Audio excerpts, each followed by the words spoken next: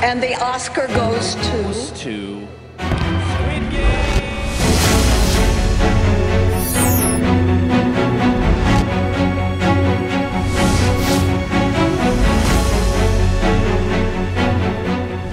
Looks as well. So take, for example, even the stuff that we don't think of as Korean, like Marcel.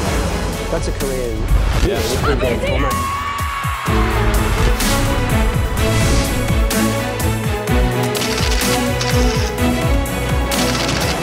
I'm curious.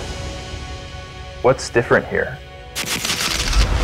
BTS, Squid Game, Parasite. This is a country that shines, not only in culture and art, but in other fields like economics, diplomacy, and public health.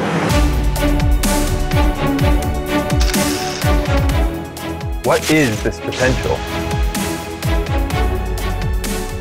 What is it about this country that fascinates the world? To find this answer, I need to look at this place from a different perspective, from someone not native to this country. I must find people who know this place well, but have an unfamiliarity at the same time. Would you like to participate?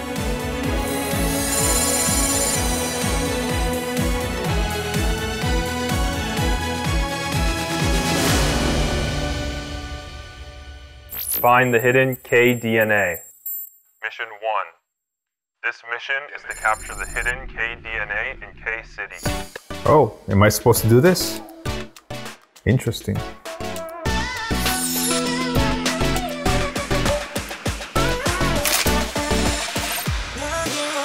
I think what excites me the most about Korea has to be its scenic views. Because as a photographer, whenever I come across a scene where the old and the new come together, it creates a really beautiful picture. There's actually a palace in the middle of the city. So to be able to capture the palace with new buildings behind it in one scene is a pretty surreal experience. There's not many cities around the world where you can find a palace amongst modern buildings, but Korea has just that. Even just exploring the alleyways of Seoul, I feel a sense of wonder and excitement. Seoul has many beautiful alleyways and food stalls and shops, and it's just a mixture of the past and the present. So there are various vibes and flavors to the people of Seoul. When I take a picture of Korea, it's like a painting that harmonizes the environment, the signs, the people, the colors, and that's the image I want to convey of Korea.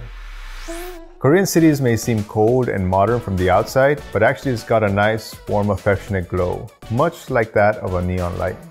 Korean cities, the hidden K-DNA. I think the K-DNA I captured is the power of coexistence. I like matching together the people, traditions, the cities, the nightlife, and conveying it to the world. So, would you like to see the pictures I took? Looking at Korea through my lens is much more different than you might imagine.